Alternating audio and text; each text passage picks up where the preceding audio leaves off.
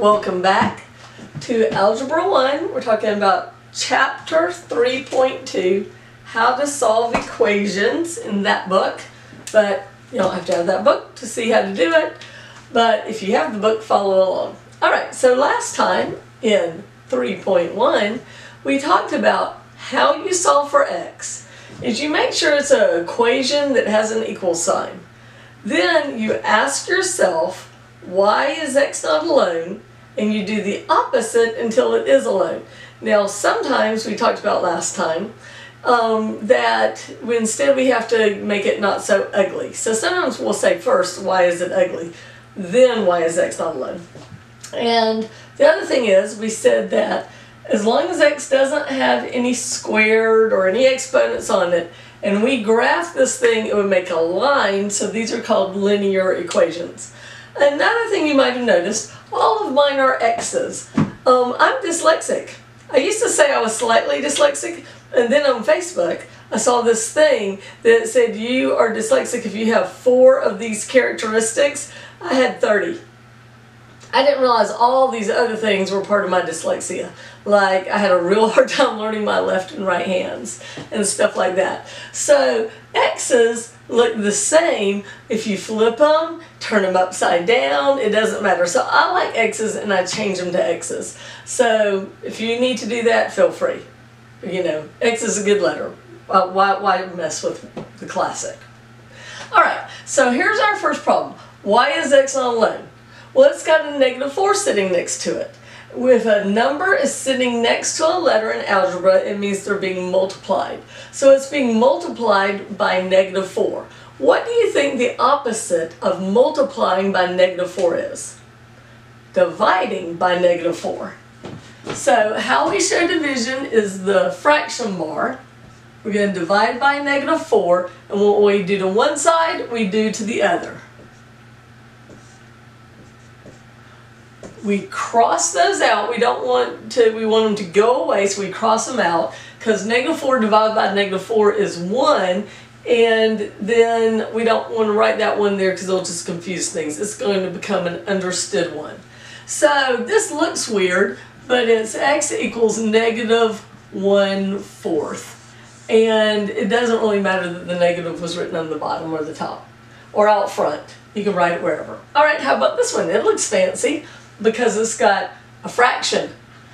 So, why is x not alone? It's being divided by 5. So what's the opposite of divided by 5? Multiplied by 5. So I'm going to put it in parentheses up here.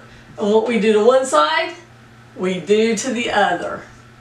These cancel out. If you have the same thing in the numerator and denominator of a fraction, you get to mark them out, which I think is fun.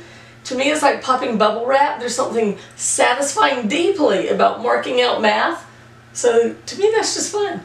Okay, we bring down what we didn't mess with. That x is in the numerator, so it's in numerator land. X equals, and -30 times 5 is -150. Whoop, whoop, whoop. Put a box around it, and it's more fun with sound effects. All right, how about this one? Well, x is being multiplied by a -2/3. And if you remember your 6th grade math, the opposite of multiplying by a fraction is dividing by a fraction, and to divide a fraction you flip it and multiply.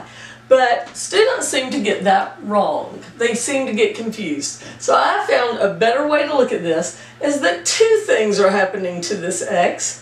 It's being divided by a 3, because the 3 is in denominator land, which means divide.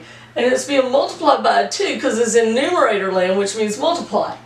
And it's a fraction, so it's ugly, so we're going to get rid of it, because whenever we do these problems, it's always easier if you get rid of what's ugly.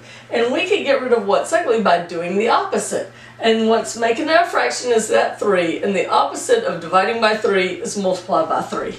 So I'm going to multiply both sides by 3. What you do to one side, you do to the other. These 3's mark out. 3 times 10 is 30. Bring down what I didn't mess with.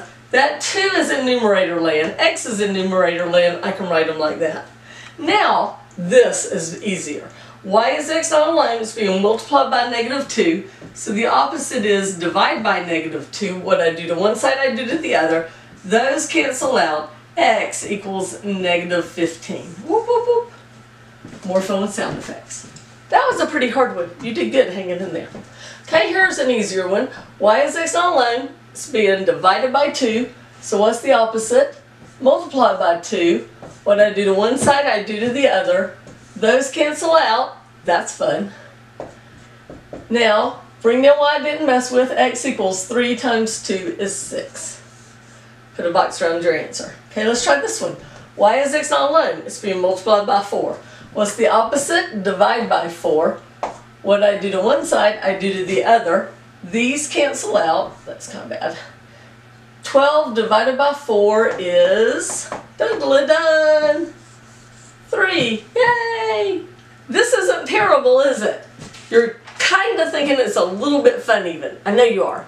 Math is fun. See you next time.